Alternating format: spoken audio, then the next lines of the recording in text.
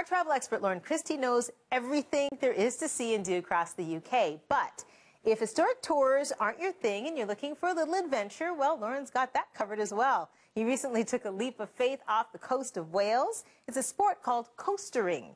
And here's how it works.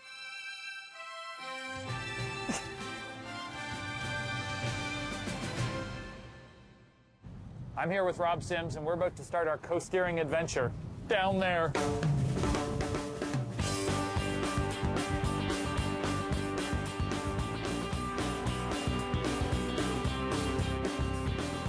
So what exactly is coasteering? Coasteering is it's an incredible activity that will just going to get you immersed into the stunning coastline just here, literally like face first immersed.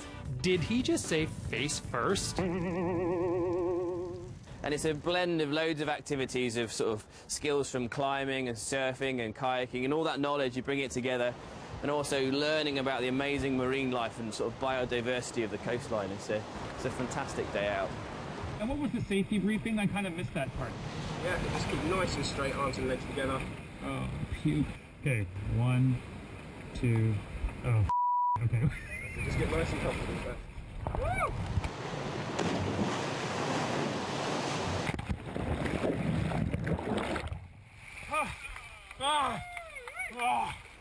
My guide Rob made it look easy. I can't believe you just dove head first. And thanks to his tips, I soon got the hang of it. And up. Use your hands, go now. Okay.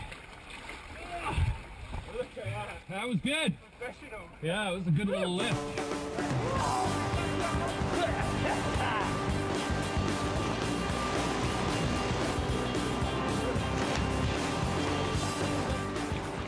You're getting off easy! The best part, I think, is getting to see the coastline from a completely different angle. You can walk the coast all day long here and walk past all these beautiful, stunning caves and natural features which you just wouldn't see unless you're right down the bottom. So yeah, seeing it from the bottom looking up is just the best thing, definitely. Would this be a good time to mention I'm scared of heights? My last jump of the day!